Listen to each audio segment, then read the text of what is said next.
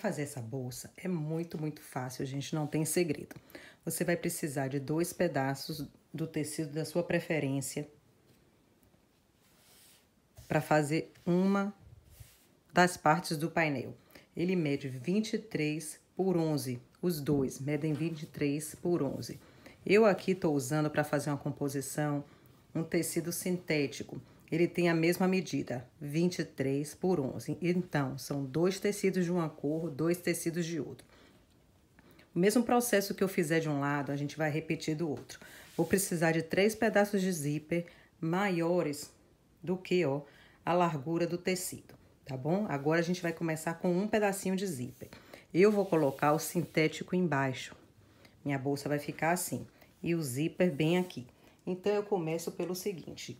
Eu preciso, ó, de 4 pedacinhos de tecido para fazer, ó, essa diferença aqui no zíper. Eu sempre corto maior, porque na hora de colocar o cursor fica mais fácil. Então, eu vou colocar um pedacinho de tecido aqui e o outro do outro lado. Bem assim. E agora, eu vou costurar aqui, ó, de uma ponta à outra.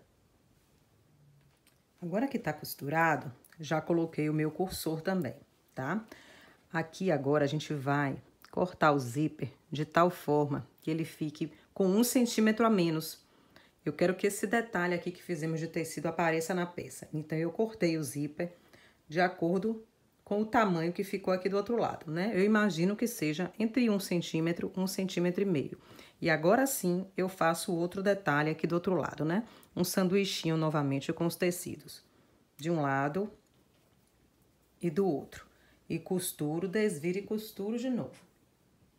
E agora eu tenho os 2 zíperes do mesmo tamanho. Eu só vou cortar o excesso aqui, que me ajuda na hora da costura. Principalmente o excesso das laterais. O restante eu posso cortar depois. Bem, o mesmo processo que eu fizer de um lado, você vai repetir do outro, tá bom? Vamos começar então. A gente primeiro vai encontrar o meio do zíper dobrando, encontrando essas linhas aqui, essas costuras. Você pode usar sua tesoura, você pode usar um alfinete, o que você quiser. Vou fazer isso dos 2 lados, só por segurança. Assim, não tenha medo de cortar o zíper, faça bem fininho que não vai ter problema nenhum. Você vai fazer o mesmo com o tecido. Você vai dobrar ele e fazer um pequeno corte. E agora, com o cursor virado para a sua esquerda, você vai virar o zíper para baixo. Assim. E vai costurar aqui em cima, segurando uma parte na outra. Agora que você costurou aqui em cima, nós faremos o bolso dele. Vamos precisar de um pedaço de tecido na medida de 23 por 25 de altura. Lembrando que você vai precisar de 2 dele, porque nós temos 2 bolsos, tá bom? Você vai colocar, então, frente com frente e costurar aqui com retrocesso no início e no final. Depois de costurado, você coloca o forro para trás, ajustando com a ponta dos dedos. Assim, força ele, tá bom? Para ficar longe do zíper. E agora eu vou na máquina novamente e faço uma costura aqui em cima, segurando uma parte na outra. Para costurar em cima do material sintético, eu aumentei o meu ponto para 3,5 e costurei com o pezinho de teflon. Se você não tiver esse pé de teflon, você vai usar o seu pezinho de metal convencional, mas vai cobrir ele com esse tipo de fita. Você vai colocar um pedacinho de fita de cada lado, aqui, cobrindo o pezinho todo, tá bom? Você tem que cobrir ele todo com essa fita, porque ele vai fluir fácil. Agora, a gente faz o seguinte, a gente pega, vira, bem assim, e leva essa parte do forro aqui pra cima do zíper. Assim, novamente costurando com retrocesso no início e no final. E agora, nós temos 2 bolsos prontos. Olha só, 1, 2. A gente vai tirar o excesso de material que houver.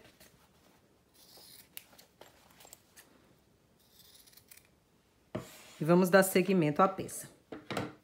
Aqui agora, eu preciso que você vire a sua peça e faça uma costurinha aqui, ó, de um lado e do outro, nas duas, que é para segurar o bolso nos lugares corretos. Agora que você costurou uma lateral e costurou a outra, segurando o bolso na peça, a gente vai pegar a parte de cima.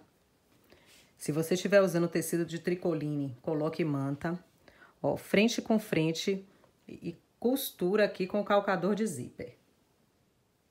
Agora que você costurou, você vai virar a peça e vai precisar pespontar. Mas você tem que fazer o seguinte, essa partezinha da manta, você tem que dobrar ela no sentido da manta. Então, você tem que costurar ela assim, prendendo aqui em cima. Como eu fiz bem aqui nesse, olha. Eu coloquei a manta pra cima e costurei. Porque assim você diminui o volume de tecido em cima do zíper. Daí você vai estar com seus 2 bolsos prontos. Agora precisamos de um pedaço de tecido na medida de 14 por 6 de altura. Você vai colocar um pouquinho de manta aqui dentro, dobrar e vai costurar, ó, nas 2 extremidades e depois dividir por 2. Eu encontrei o meio do tecido com um cortezinho e vou medir do meio para a direita e do meio para a esquerda 8 centímetros e marcar 8 de um lado, 8 do outro. Vou pegar o pedacinho de tecido, botar um metalzinho aqui, esse elo, e vou prender do 8, né, centímetros para dentro, de um lado e do outro, e vou costurar bem aqui. Agora vamos preparar o último zíper da peça. Estou com um pedaço de tecido 10 por 5, vou dobrá-lo novamente igual a viés, achar o centro, levar as pontas para o centro e vou fazer um acabamento primeiro em uma parte, só de um lado, e vou costurar bem aqui. Agora que eu costurei apenas de um lado, já coloquei o cursor, eu vou medir 1 centímetro aqui de um lado, assim, e vou medir do outro também.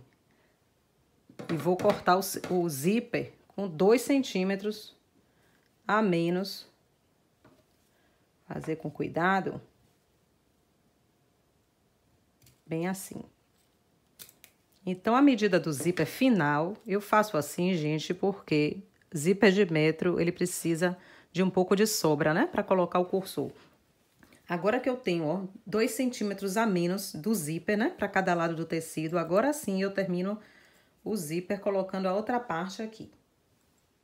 Agora que eu estou com os 2 painéis principais prontos, eu vou tirar a medida deles para poder cortar o forro. O meu tá medindo de largura 23 e de altura 25,5. O seu pode dar uma diferença, não tem problema. E a gente vai começar assim. Eu vou colocar, ó, 2 painéis e 2 forros aqui para vocês visualizarem o que eu tenho. E vamos começar, então, fechando a peça, fechando a bolsinha. Eu encontrei o meio do meu zíper, vou encontrar também o meio do meu painel principal, ou com um pique, ou um vinco, o que você quiser. Com o zíper virado para a esquerda, eu vou assentar ele bem aqui em cima. Cuidado na hora de costurar o zíper, tá? Tem que sempre usar o calcador de zíper. E vou colocar o forro também, ó, frente com frente, fazendo um sanduíche. E vou costurar com retrocesso no início e no final. Costurado, vou virar, empurrar o forro para longe. Pode ser no ferro de passar isso aqui também, como queira.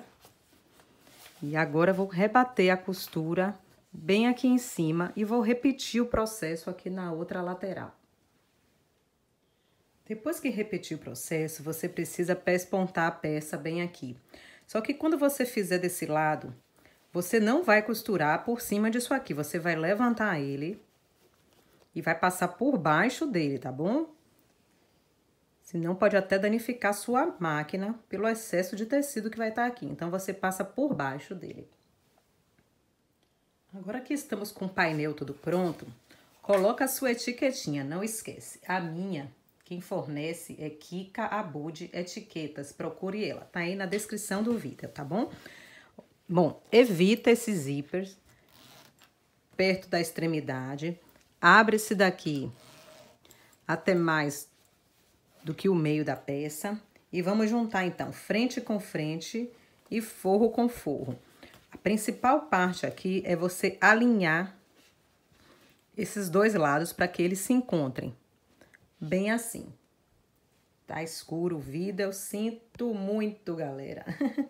Aqui em casa hoje tá escuro mesmo. E pronto, você alinha aqui, ó, antes de costurar, para que fique tudo bem feito. Faça isso de um lado e do outro.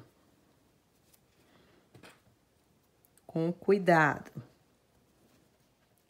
Agora que alinhamos aqui, vamos dar sequência alinhando aqui em cima. Essas são as partes principais para que a finalização do projeto fique bem bonita. Aqui também. Você continua colocando o clipe por todo o contorno, né? Por todo o contorno da peça. E você vai costurar deixando uma abertura ou em cima, ou embaixo, ou no fundo, onde você quiser. Você deixa essa abertura. Costura, deixa essa abertura, corta as pontinhas antes de desvirar a peça. Olha só, você desvira e força essa partezinha aqui para sair, tá bom? Essa finalização do zíper, ela tem que ficar toda para fora. Assim, como aqui. E agora você fecha a abertura que nós deixamos. Aqui. Para fazer a alça, a gente precisa de um pedaço de tecido de 1,40 no comprimento por 8 de altura. Eu dobrei a pontinha dele bem assim e passei ao ferro aqui. E agora eu vou costurar as duas extremidades. Esse tamanho é só uma sugestão, tá bom, gente? Vocês fazem o tamanho que vocês quiserem aí na sua casa. E você costura de um lado e do outro.